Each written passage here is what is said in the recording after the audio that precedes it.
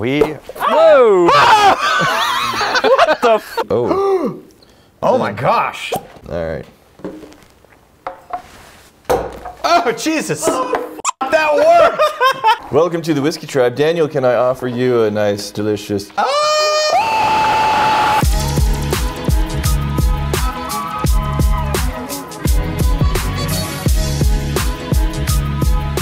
This may very well be the most important episode we've ever done in the history of the channel. Ever? Yes. Anybody who's had enough whiskey purchases, going through some collections, they've been in the scenario where they go to experience a delicious pour. Yes. And the cap breaks off. Yes. And you got the cork stuck in there. So, a few different situations, a few different methods. I will kill everybody. But one thing I want to start with, this has been done with wine corks? I haven't been able to see video of it being done with... Are you talking about heating this thing? Yes. Let's start this. We have a bunch of bottles with stuck corks. This is our Stunt Lafroig. Got the cork that's in there. Best I can tell, you're supposed to heat this. So give it like a nice rotation. And we're gonna do this for about a minute. I feel like this would be better with a blowtorch, but it might heat the glass too fast. I think I have one, but this is a more accessible thing. Yeah, I'm not buying it. I'm not seeing any movement whatsoever. So, you're not thinking this method is viable? No, I don't think so. Fail! Yeah. That was a good episode, you guys. Like and subscribe! Alright, well maybe we circle back and we see what it takes to make it viable. Whoa! What the f? Let's try the next method, because here's like... Well, corkscrew is the obvious one. Why don't we start with corkscrew? Because you start with the good shit, Daniel. So, just treat it like a wine bottle. The thing is, because the cork is so much smaller, right. It does not take much to shove one of these things down inside of a bottle. So let's try on the Balcones here. It's a short, stubby cork. Yeah, so the trick I've discovered on these is dig it in first and then turn the bottle into it, because you can control the pressure at first. Yeah, all the way through. All the way through. All right, you ready? Yep. What? Oh, lovely. Because maybe you don't maybe you don't have a wine cork. Because you drink whiskey and you on a camping trip. So this method, I don't know, man. So basically... A screw? Oh yeah. A screw and a screwdriver. We've done this on broken bunk heads. Yeah? Yeah. But you got to, gentle. I got it. Gentle. You don't want to push the cork in there. Yeah. But you Just also, like the corks, this is a corkscrew method. But you also need to have enough pressure pushing in so you can get a bite. So if you're a manly man, you don't have a corkscrew, but you've got screws on your camping trip, is what you're saying? And a screwdriver? Where does this camping scenario come from? It's camping. That's when I've had bottles break off and not figured out how to get it out. I was trying to think of the last time that happened to me. Okay, I just pulled that out with my finger. That's super easy. If this is really stuck in there, then you can just get a fork. Oh, and yeah, to pry it up. Yeah, and then you use a fork as a lever to pull it up there. That makes sense. So a corkscrew and a little bit of a screwdriver. If you're at home, there's all kinds of options. Yeah. But on a camping trip with no tools, that's when I opened up a bottle, had the top come off and think, well, we had to shove the cork down inside the bottle because we couldn't get it out. I could have easily accidentally pushed that cork inside the bottle. Right. What happens if you're trying to fish it out and you do that? Right. You got this right here. Now this is a bit trickier. All right, so I'm gonna try and use a couple of things. I haven't done this before. This is a zip tie method? A zip tie. Okay. And basically what you want to try and do is put that in there and then pull it. And then boom, okay. Right. This is packing straps. You know, like the straps you'll have around like a box. It's easier to... And it's very flexible. Okay. So we'll see how this does. And it's not bad. Yeah, we're trying to get... But you need to get to the other side of it, right? So maybe, Oh my gosh, that worked. Wow. So much better than I thought it was going to. That was really good. So this is just the bullshit strap material for baggages. You want to try it with the zip tie? Yeah. Okay. Can I? That was kind of impressive. And you need a significant amount of whiskey in the bottle to really, I think that wider thing is a real deal. Yeah. Oh, I think you got it. Nice! Yes! Yeah. Wow, that's strangely satisfying. Yeah. I've had problems with the tower where I've spent too much time thinking about this. If you're in a really janky situation, you could possibly do this with like a shoestring. Okay. But then you're getting like shoestrings down your whiskey. Cloth so and- ideally you'll have like a zip. I guess it depends on where you've been hiking that day. This looks like a MacGyver situation Well, here. this is basically if you're ready to kill the bottle. Okay. Because oftentimes if you'll have a cork down in here, every time you try and pour, It stops the up cork, the yeah, opening. the liquid brings the cork up to the neck and then it just stops it up. So straw just far enough to keep that out of the way. Okay. Right, and then you bend it over and tape the straw in place. Right, well, because you're creating an air gap too. Yeah, you're forcing that cork to stay out of the way. So a straw taped to the side keeps the cork out of the way. You pour whatever you want. That's if your bottle's gonna get killed anyway. Yeah, but you don't want to leave that cork in there. It will f up a whiskey. There's two different types of whiskey bottle seals. There's usually natural cork or synthetic cork. Yeah. Sometimes you'll get like a screw cap. Yeah. But I am partial to some type of cork. It just feels better, it sounds better, it feels more like a whiskey experience. I'm partial to synthetic cork specifically. Yeah. Because why harvest the real cork and why have it potentially rot or dry out or create problems when synthetic cork exists? Cork is a natural material, so just to make sure that we're getting this extremely accurate, cork is formed from the bark of the cork oak tree. Yeah. These are trees predominantly found in Mediterranean countries, such as Spain and Portugal. Once maturity has been reached, specially trained cork harvesters It's hardcore. will begin to strip the bark using an axe. Yeah, and I've watched it. It's technique, man. It's all technique. It's impressive. There's actually another method that I tried it out yesterday. I didn't think it was gonna work. All right. Oh, Jesus! That worked! Did you get that? Yeah. That was amazing! Yeah, just smash it on something, you'll be fine. That's so man a bar. Can you imagine? Give me the whole bottle. Wham! So obviously don't smash it against like concrete or anything really soft. Yeah, that was a soft wood. Yeah, like wood, a tree, a bar, something like that. And then most people are like putting it inside of Shoes. How are you gonna Well, get? because they're creating that barrier. Yeah, most people are doing this. Yeah. And then I saw like this fancy wine guy just going to town. Yeah. He wasn't getting the impact. So at a certain point, just own it and try not to cut yourself and bleed out in front of your friends. Unlike wine bottles, you don't store whiskey bottles on their side usually. Why is that? Because the alcohol content will eat the cork. Yeah. The proof is too high. Now that's not the But issue. you do want to keep it wet periodically because if it dries out, you have the opposite problem. Yeah, so occasionally just tip it over and then let it moisten, but don't let it live there. Right. Now that's not an issue with synthetic corks. Right. Synthetic corks, you can keep them. Yeah, you could store the synthetic cork bottles like wine bottles on their side if you wanted. Yeah. Okay. One of the most helpful things that you can do for yourself is whenever you finish a whiskey, throw away the bottle, but keep a collection of the corks. Oh yes, I have that. Here, right here actually. Look, a collection of corks. Because corks do come in different All shapes and sizes. So whenever you have something that's broken, you can replace it. Name that whiskey. That's monkey shoulder. Name that whiskey. Is that Highland Park? What is that? Yep, Highland Park. Guess who this is? I can't. One guess. Jim Beam. It says Lafroy. Nailed it. He's learning. Nailed it. So proud of you, baby bird. Jim Beam is just so much better than Lafroy, right, guys? Right? Have you tried Fireball? Right? Right, guys?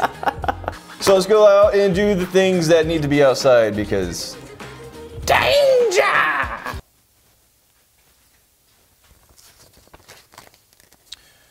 Hello. We here at the Whiskey Tribe wanted to take a moment to go on record and say, from the bottom of our hearts, we're sorry. A few weeks ago, we endorsed a product known as Magic Spoon, citing the cereal's impressive protein, extremely low carbs, and zero sugar. After further review and several attempts at sorcery, fortune telling, and ritual sacrifice, we must concede that Magic Spoon cereal is not in fact magic. It is only delicious and surprisingly healthy. We are sorry to have implied anything other than...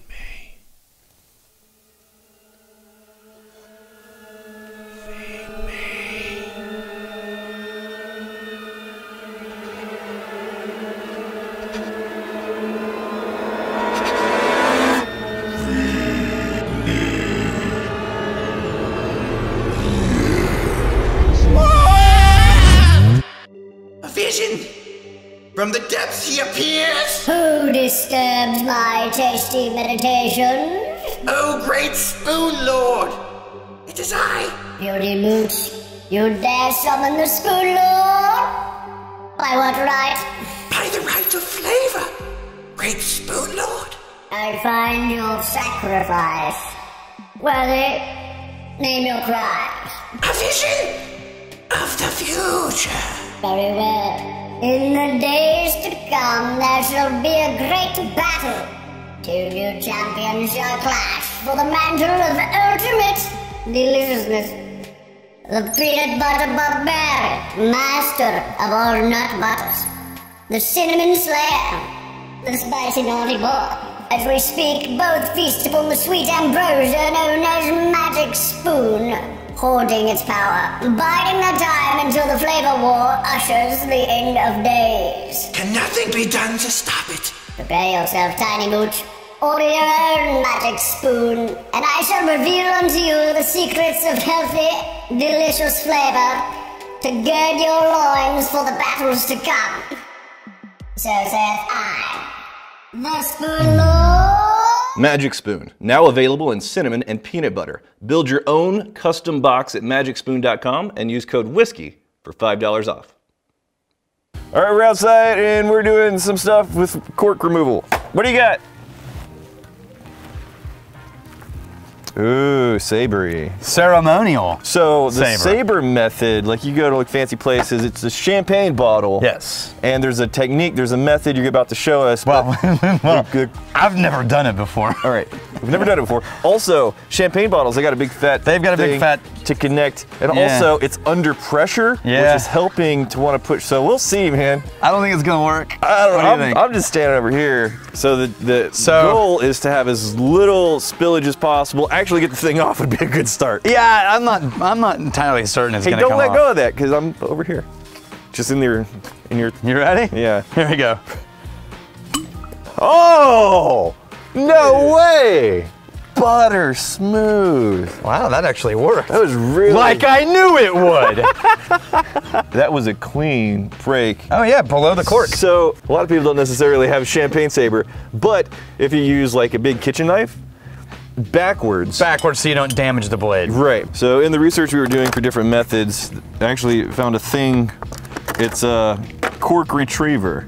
So if, worst case scenario, you have a cork down inside wait, I got one for you right here. Of a bottle, then this is a cork retriever.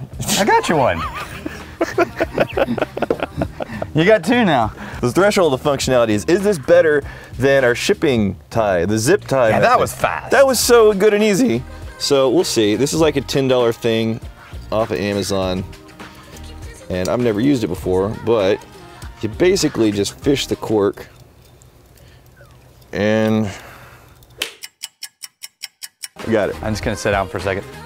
Okay. So, and then, that was a lot of futzing about. Oh, did you want to try the method with the banging? Not yet. I'm not ready for it. But I will try the hot heated up method. You're not ready for it? No, no. He's not ready to bang? I'm not ready to bang. I gotta work up to that kind of thing. I really don't want to hold this. That seems so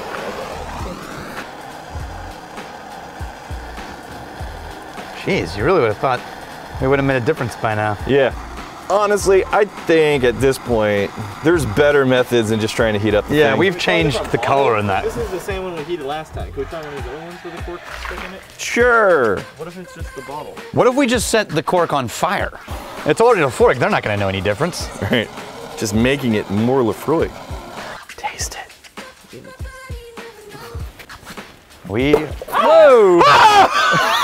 What the f?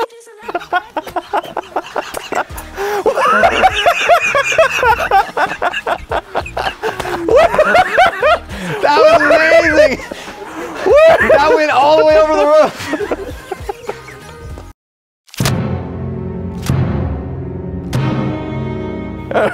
That was awesome. Honestly, the bonk method is my favorite method so far. Yeah, just because it's so efficient.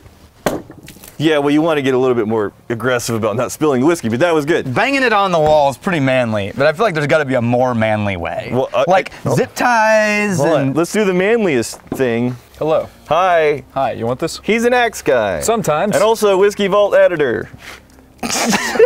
So as you can see, we have a whiskey with a stuck cork waiting for us. All right, so Fancy Dan, we did an episode last year. We had some axe throwing involved.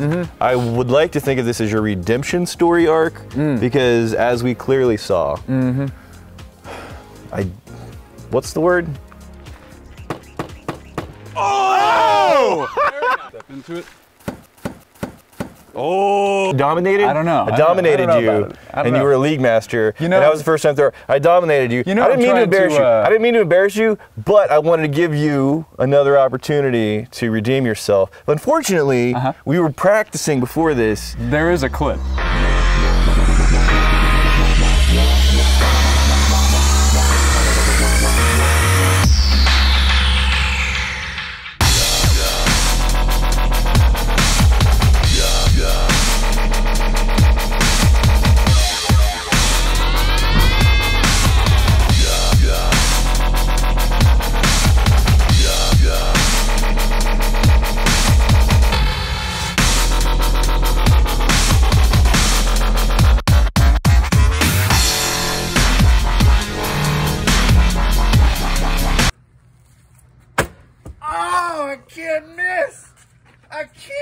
Now, this is an inauspicious start for your redemption arc. Do you think what are you talking about? Did you see the trick shots? Did you? I went full turbo. What do we say? You first? You talk a lot. Oh, am I trying? How far away am I supposed to be? Just stay behind this Coach. Probably about like right here. Step into it. Damn it! Hey! He hit it! He did it! I didn't even get the throw! Yes! We bop and hippity hop. I'm as happy as I can be. Whoa, boom, boom, and hippity zoom. Love is sweet, love is grand, works, run. We bop and hippity hop. I'll never